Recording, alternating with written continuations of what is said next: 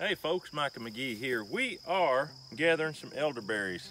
You may know elderberry juice is superb for a cough syrup. It is almost superior, if not superior, to medical cough syrups. It's just awesome. So we're out here and we're gathering a few.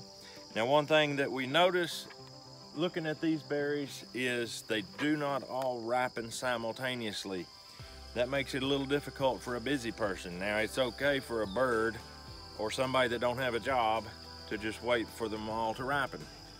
For somebody that only has certain days, it's a little difficult, but that's just the way Mother Nature works. It's not a cultivated plant. These are wild elderberries. So we have to work with nature. We have no choice. We can't force them all to ripen at the same time. Now, most of them on this particular cluster are all ripe. It is almost a miracle that the birds haven't already eaten them all off. It's a race with time, a race with the birds every year. Maybe the fact that I let this grow up and I didn't keep it all clean around the bushes might have helped. Don't know. But anyway, we're going to be gathering some of these and we are going to show you how to make elderberry cough syrup. Let's do it. Now, according to what I've read, the stem of the elderberry is toxic.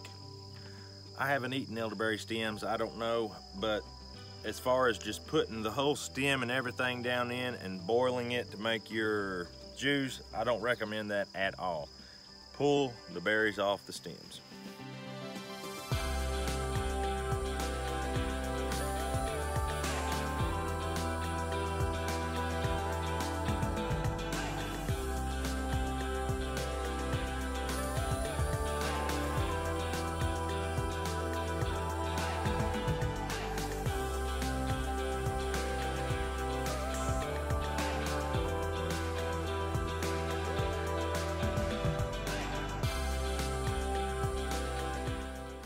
If you've got OCD, this is not the job for you.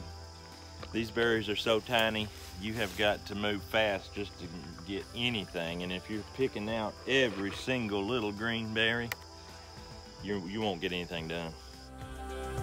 These are big ripe ones.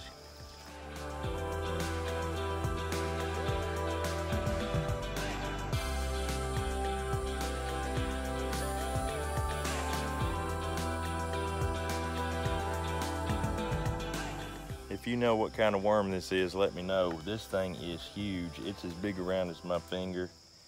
You see it's grabbing hold of this leaf with all 2, 4, 6, 8, 10, with all 10 legs. And it is having a nice little feast of elderberry plant. And yeah, elderberry plant's poisonous. Tomato plants also are toxic. Potato, and the tomato hornworm eats it with great relish and does not die. So obviously there's worms that can eat poisonous or toxic plants. Tomatoes are in the nightshade family. That is toxic. So anyway, big worm. If you know what kind it is, post it in the comments if you don't care. For some reason, a lot of plants that actually have medicinal value are toxic in some way. I don't know why that is, but it is. For instance, and I've already promised you in a previous video, I was going to show you pokeberries and how pokeberries can effectively treat arthritis. Now, the first time, when I first came to Tennessee, I didn't know the difference between a pokeberry and elderberry. I didn't know it. I accidentally got some and ate them. I mean, not accidentally, I didn't know what I was doing. I ate 2 whole clusters like this. And yes, I got pretty sick.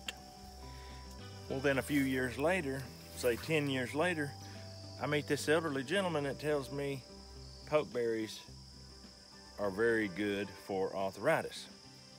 Obviously, our pokeberries aren't ripe yet. I see we definitely have a few ripe ones starting. So that's exciting. We're excited to get this video out to you as soon as they are ripe.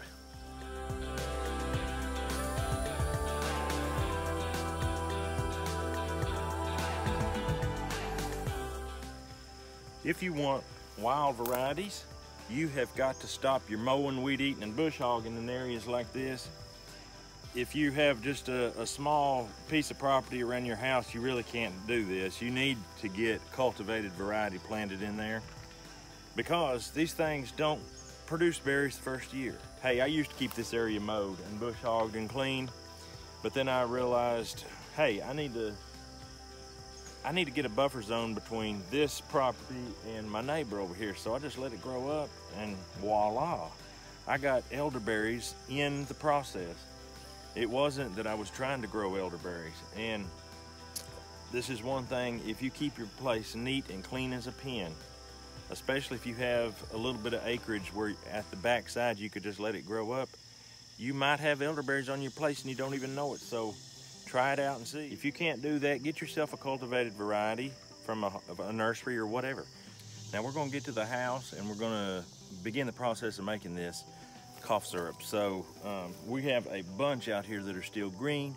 We're just gonna leave them, let them ripen. We'll come get them later if we have time, and we hope to have time. But we probably won't make a video of it because we're making the video now, and we don't just make the same video over and over. So let's head to the kitchen. All right, we're back to the summer kitchen. We have got our berries. Now what you're gonna do is you're gonna wash them. You wanna wash them real good. Put them in a strainer that has a hole just small enough that the berry don't go through, but all the other junk will go through. Now if you have a little bit of this and that, it doesn't really matter because you're gonna be straining the juice out of any kind of seeds, skin, and any little tiny bits of organic matter, whatever. You just want to wash it to get the dirt off mainly. So once you do that, you're going to put it into a bowl.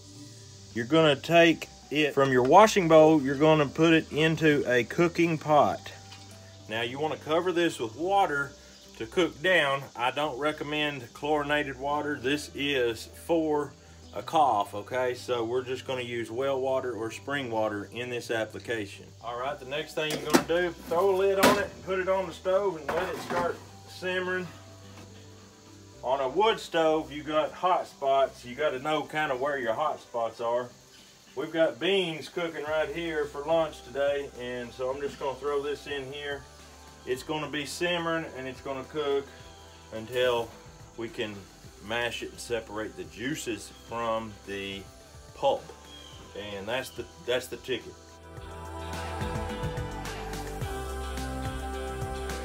All right, the next thing you're gonna do is mash them boogers.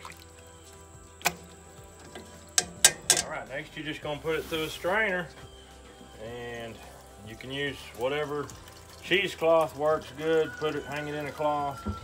I'm using a plastic strainer, and we're just gonna pour it all in and let it drain. All right, next we're just gonna ladle our juice right in that jars. We use small jars because this is medicine. This ain't for drinking.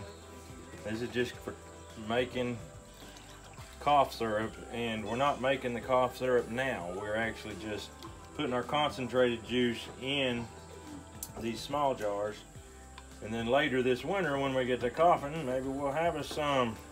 Maybe we won't get a cough. Maybe we won't ever need it. But that's the purpose.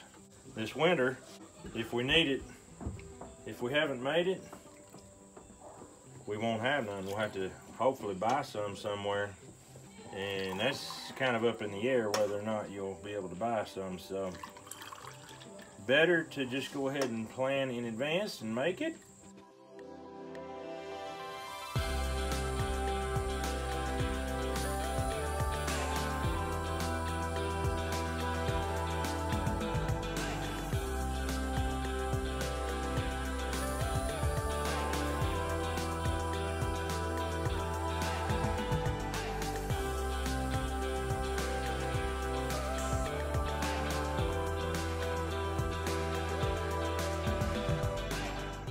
All right, for this application, we are going to do a hot water bath. Now, all you need is to put your jars in. Now, you can't just put your jars in here and have it sitting on the bottom with that direct heat. It'll break your jars or do something bad. So we're just gonna set this in. This will give it a air space, or it'll give it space off the bottom. It doesn't have to be a bunch of space, just any kind of metal that you can lay down. But this is working good for what we need to do. And we're just gonna put these in here, space them in here. All right, we're gonna cover this with water 2 inches over the top of the jars, and we're gonna bring it to a boil. Let's go. All right, we're gonna set it there. We're gonna bring this baby to a boil. All right, just as soon as this comes to a boil, you get it off. You don't leave it in and boil for like a few minutes. As soon as it comes to a boil, you get it off, take your jars out, let them cool. All right, that's done. Now, what we're gonna do, we're gonna pull these boogers out, and they are hot, let me tell you. Pull them out and just set them out here. As they cool off, they will seal, and we'll be in business. Stainless steel, it don't matter if it gets wet.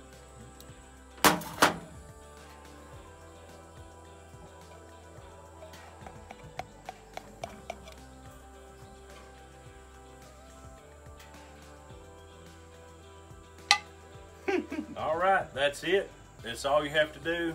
Pick your berries, clean them, cook them, strain them out and get them in the jar. Them things sealed so quick after we done it. Some of them I tapped just to see if they would seal. Yeah, they popped right down. One of them I just poured a little bit of cold water on it, and within a second, pow, it sealed. The first 2 did it on their own while we were talking. I don't know if you heard it or not, but when we get ready to use this, we can mix anything in it that we want for our cough. Upper respiratory, it will work. And I'm thinking probably we'll heat it up like a tea, maybe put a little lemon in it, maybe put a little honey in it. What I would like for you to do is drop down in the comments. I know a lot of my subscribers are huge into this already. Tell me what you put in it. I know there's a lot of things that can be put in it and really good for coughs. If you don't care, drop down in the comments. That way everyone can benefit from your knowledge and experience. But we're going to get on out of here. We'll see you on the next video.